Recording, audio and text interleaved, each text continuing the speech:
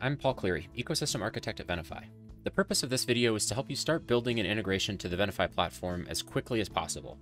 Please feel free to jump around to relevant sections and don't hesitate to reach out if you have any questions at all during the development process.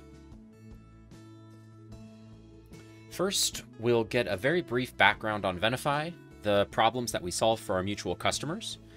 Next, we'll start to dive into the Venafi platform and take a peek into the future of Venafi as we learn about the difference between Trust Protection Platform and Venafi Cloud.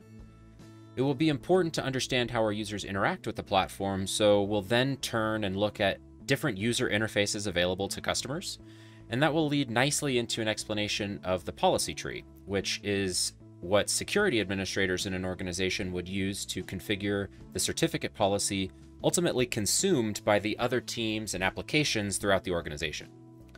And then finally, we'll take a look at where to go to get logs from the Venafi platform in case the need to troubleshoot ever arises, as well as outline any next steps for beginning development and getting support from the Venafi ecosystem team. So, who is Venafi? Venafi is the creator, innovator, and market leader in machine identity management. And to understand what machine identity management really is, we first have to understand what a machine identity is. And so in every organization's network, there are really two kinds of actors. You have people and machines. And people use usernames and passwords to authenticate and gain access to machines, servers, services, and applications. But machines also need to authenticate to those services and applications, as well as to other machines. However, they don't use usernames and passwords.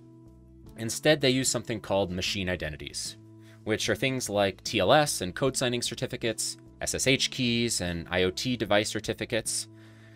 Organizations typically spend about $10 billion every year protecting human identities, and now, over the past couple of years, are just now finally starting to think about protecting machine identities in the same way. Unfortunately, the bad guys have already figured this out, and so over those past couple of years, they've dedicated more and more time to compromising machine identities. And so this is where the Venafi platform comes into play.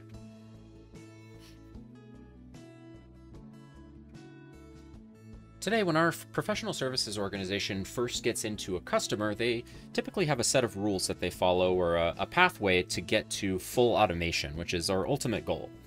And so this process starts with an inventory discovery. We really need to figure out all of the machine identities in a customer organization and bring them into the visibility of the Venafi platform. And we do that in a couple of different ways that you can see on the screen here now. We can do just standard network discovery where we reach out and do a TLS handshake and pull in the certificate that way. Unfortunately, that doesn't get us the private key when it comes time to do renewals and automation of provisioning of that private key.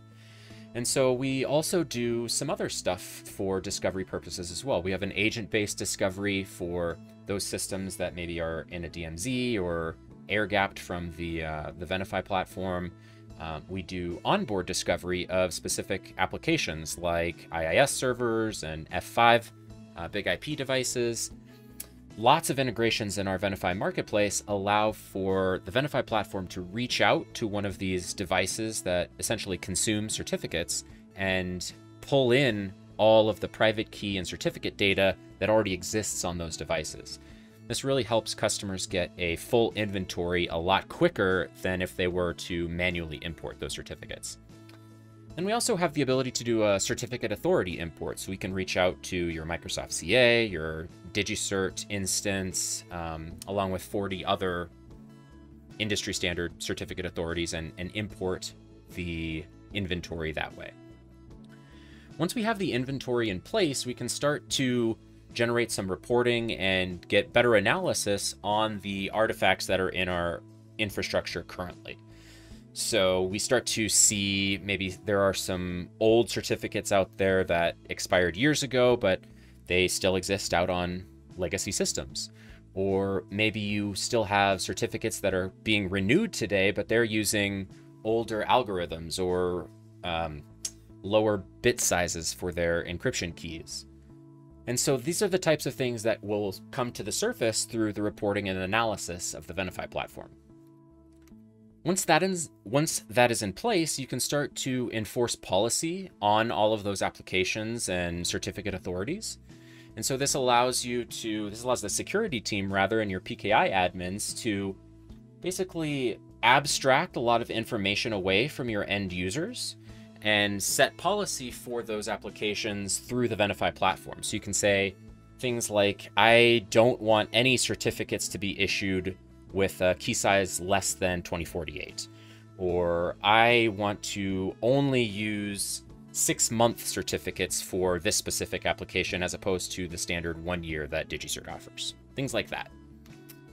Once you have policy assigned and starting to be enforced, you can start to assign roles for self-service. And I mentioned this a little bit on step 3 there. Basically, the security team can abstract a lot of the information away that end users don't really need to care about. An end user maybe cares about the common name of their certificate and where they're going to deploy it to, but a lot of the subject information, like who the organization unit is on that certificate, or the division, or the locality, things like that, they can be built into the Venafi policy so that it's not needed to be entered every single certificate request. And then finally, as I mentioned previously, the end goal for all of our engagements is to get to that full automation stage. Really, the benefit there is you are preventing human-made errors because you have a process that's tested and proven in non-prod environments before you move into production. And you also have the ability to fully automate things like TLS inspection provisioning. So when a certificate gets renewed, perhaps on an application server, your TLS inspection devices get a copy of that renewed certificate instantly from the Venafi platform, eliminating that gap in visibility. There are a couple of different integration methods with the Venafi platform. The best case scenario would be direct product integration, right? So there's no additional downloads required from the end customer. This is strictly using our REST APIs or our vcert library, which is a command line utility and software development kit in Go, Java, Python, and Ruby that would allow you to build in functionality from the Venafi platform directly into your product. If that's not available, we do have some other integration options as well. The adaptable framework is a great way to get started quickly. We have, I would say, about 85 to 90% of the development work done already, and it's up to you to put in all of the necessary API calls to your platform that would be wrapped up inside of the functions of the adaptable framework. And there's another video specifically on the adaptable framework on this channel if you have further questions about that. The platform process that I just covered is more targeted toward Trust Protection Platform, which is our on-prem offering that's used by the world's leading banks, airlines, retailers, and healthcare providers. This is the platform that really the vast majority of our customers use today and will likely continue to use for the foreseeable future. Venafi Cloud is certainly where things are headed, but there is still a little bit of work to be done in order to bring feature parity with TPP. That said, Venafi Cloud is already the perfect solution for a specific set of problems that customers experience today, focused primarily on 2 things: predicting potential certificate-based outages and enabling developers to get machine identities for their applications at the speed they normally work, which is instantly. Customers can already start to see the value of Venafi Cloud, and so we do have some early adopters. As for the interfaces into each of these platforms, both do have their own robust REST API, but building in an integration that accommodates both platforms can be cumbersome because of the API differences. If at all possible, we recommend using our vcert SDK, which acts as a translation layer for both of those APIs and allows you to develop against both platforms simultaneously. vcert is available in Golang, Java, Python, and Ruby.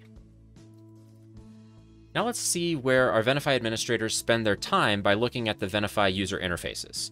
For the rest of this video, we'll be focused on Trust Protection Platform.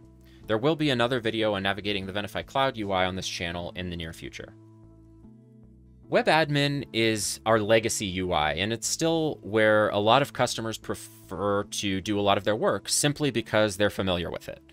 It still is required for some very specific functions, but for the most part, everything you can do in WebAdmin, you can also do within the Aperture UI. And Aperture, as you can imagine, is our newer interface where all new functionality is being developed. It's a little bit more modern. It has a lot easier mechanisms for end users to have more of a self-service approach to getting certificates that are configured by the security administrators. The policy tree is available in slightly different forms through both WebAdmin and Aperture. And for the most part, settings will be configurable in either location with one or two exceptions, namely subject alternative name types permitted on a given policy. That's something that you have to configure within Aperture.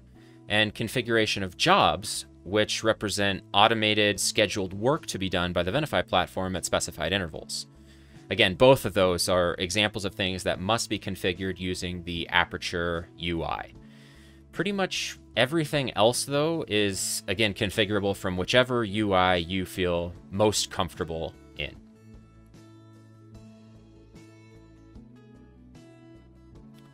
Throughout the development process, it might be necessary to gather logs generated from the Venafi platform.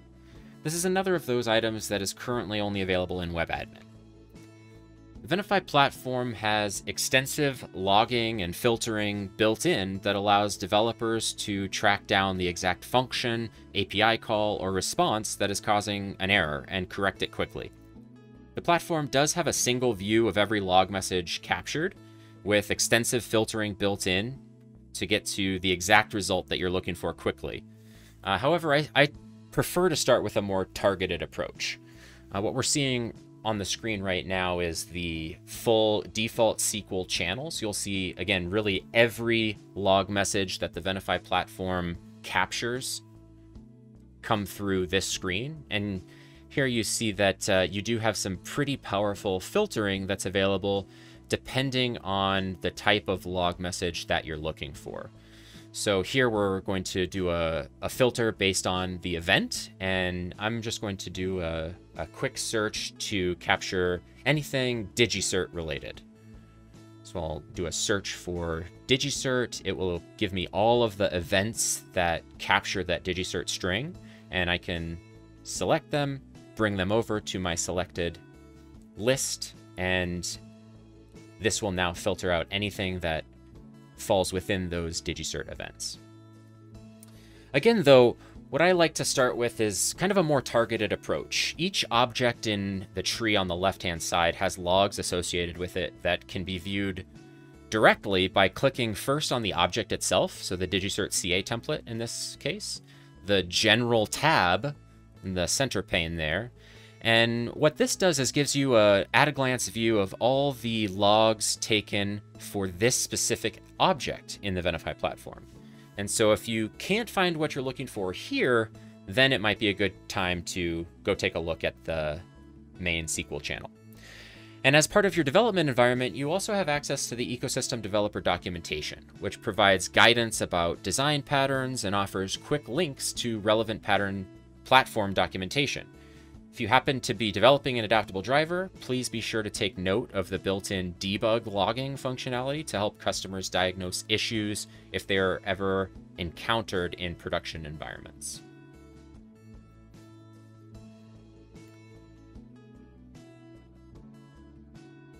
All right, and so next steps.